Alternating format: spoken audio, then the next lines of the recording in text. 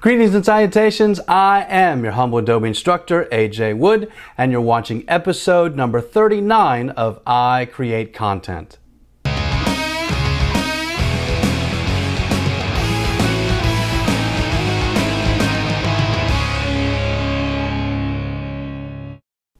Hey everyone, appreciate you tuning in for today's show. If you caught our last episode, we were broadcasting from Photoshop World, and I showed you the difference between vibrance and saturation inside of Photoshop and Lightroom.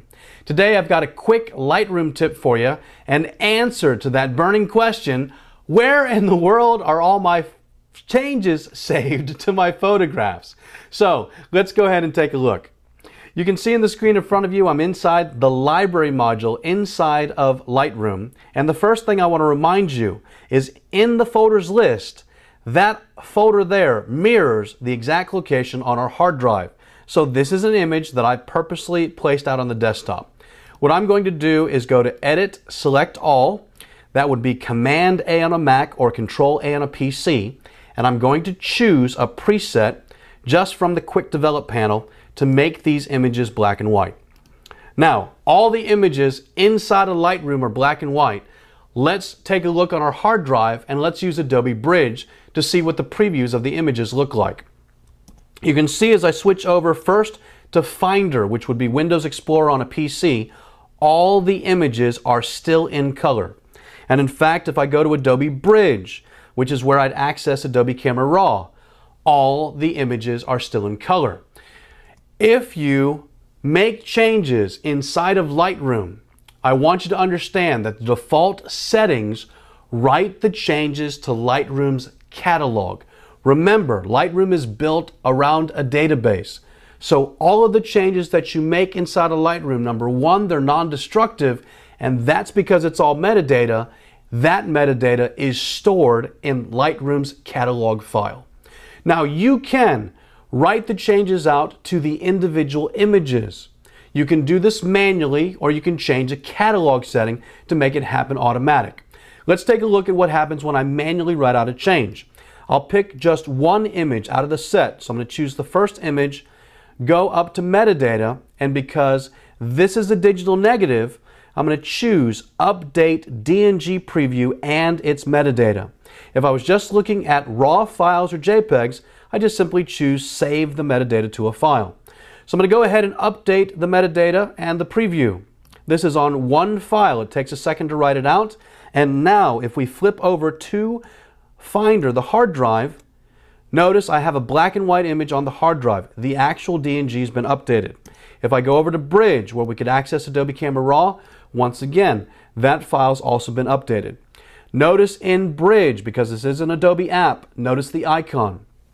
You will get a visual indicator if metadata changes have been made to files that you can access within Adobe Bridge.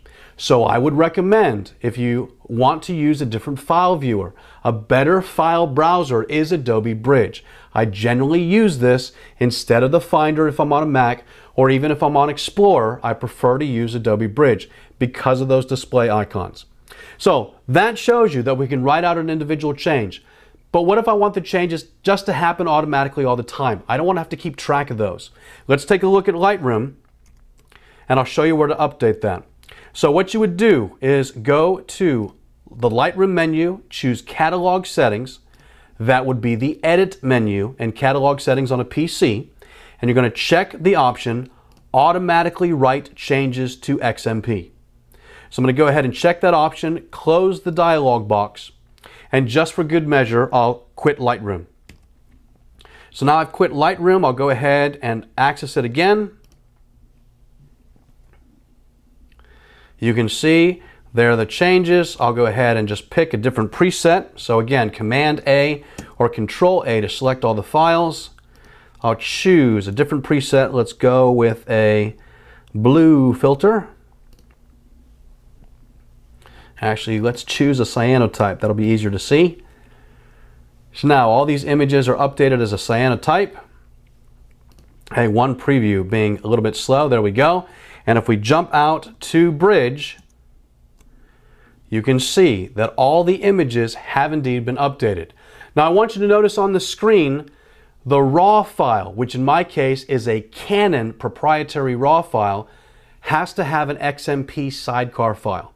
So if you're shooting Canon or Nikon, if you're shooting any digital camera that has a proprietary RAW format, you're going to see a separate XMP sidecar file that's holding all the metadata. Now, if you don't see that, don't panic. It just means it's a hidden file, and by default, you normally don't see it. Digital negatives, DNG, or JPEG images can hold the metadata inside, so there won't be any additional files.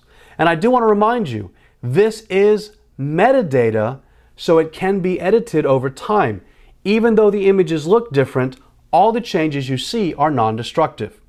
So, what happens though if I make a change outside of Lightroom? I'm not recommending this. This is where your workflow breaks down. Don't do it. But what happens if you make a change outside of Lightroom? What then? Well, I'm going to go ahead and pick the RAW file. I'm going to right click on it. I'm going to directly open it inside of Adobe Camera Raw. I'm going to go ahead and just turn this back to the color image. So I'll go here to my split toning, just turn that off. Go to my grayscale, turn that off. It's once again a color image, and I'll hit done. So now there are the changes. And in fact, another way is I could delete that XMP file. But you can see in Adobe Bridge, it's now different. Watch what happens when I flip to Lightroom.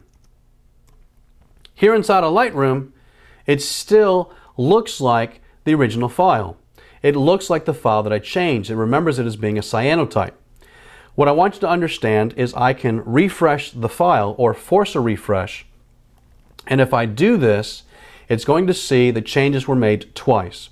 So I'll go ahead and just make a quick change, and I'm going to get an error.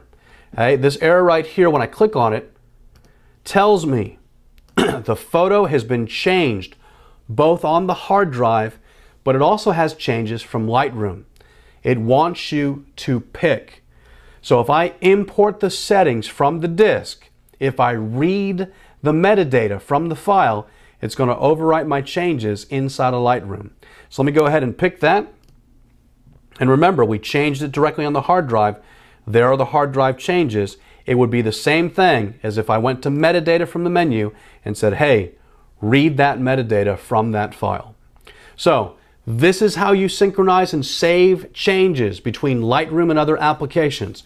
Remember, by default, all the changes are written directly to Lightroom's catalog. You can edit the catalog settings to automatically write the changes out to the individual files. All of the changes are metadata. That means they're non-destructive. They can be changed at any time. If this video's been a help to you, please give it a thumbs up. As always, I appreciate it when you subscribe to my YouTube channel. Remember, I create the videos that you ask for by leaving me questions on Facebook, on Twitter, on Google+, this YouTube channel, or my blog, ajwood.com. You guys have an excellent afternoon, and I'll see you next time.